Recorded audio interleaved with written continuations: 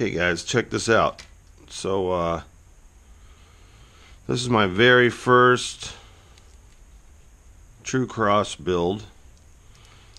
This is actually our team drone, Action Racing Squad, that we had.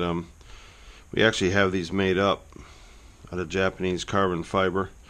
And the reason I built this was because I wanted a good platform for my sessions. It called for 20mm standoffs, but I slammed it down on 10mm standoffs.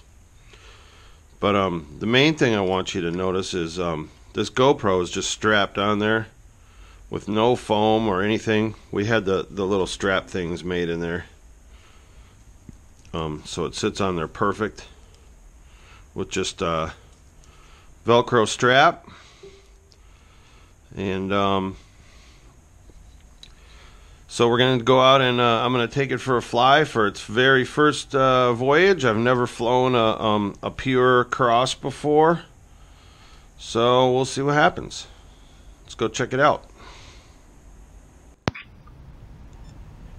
Okay, well, my plan was to go out to the edge of the city, this big field next to the train station that I usually test and tune in, but it started to rain a little, so I just went across the street here to this park to check this thing out. I've never flown a Pure X before, and this is my very first battery. I hover tested it in the living room, but that's it. This is the very first battery I've flown through this thing.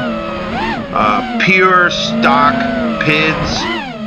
I just threw my rates in there that I normally run, and just kind of cruising it around to listen for, see if I can hear any D or P oscillations or anything like that. Now I am running the newest Betaflight 3.1 build on here, and it's allowing me to run 8 kilohertz and 8 kilohertz with Dshot 600. And I'll tell you what, this thing flies amazing on stock PIDs. I like to do like these big swoopy turns here, because then I can really hear the D oscillations come out, and then I do some sharp turns to try to shake some P's out of there. And you can even see here I fall through my own prop wash a couple times, and there's like nothing.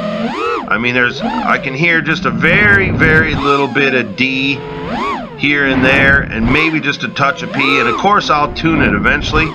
But whenever I have a new build, I fly 5 or 6 packs through it on stock PIDs first off, just to check it out and get the feel for it. That, and the motors are going to loosen up a little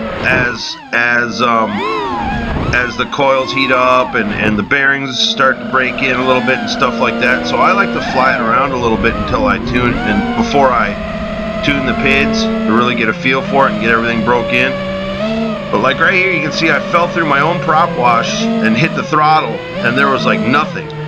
And like I showed you in the beginning, this GoPro is just strapped right to the frame. There's no padding or anything under this. So I'm amazed at how good this thing flies on. Definitely different. Pretty cool.